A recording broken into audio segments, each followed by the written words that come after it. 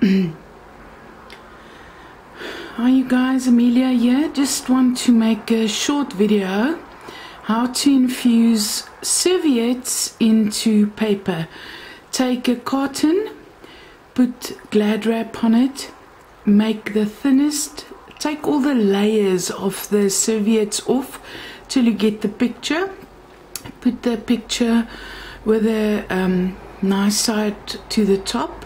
Then you take another piece of paper, put an iron on it, not a steam iron, just normal iron, and then infuse the picture of the serviette right into the cardboard.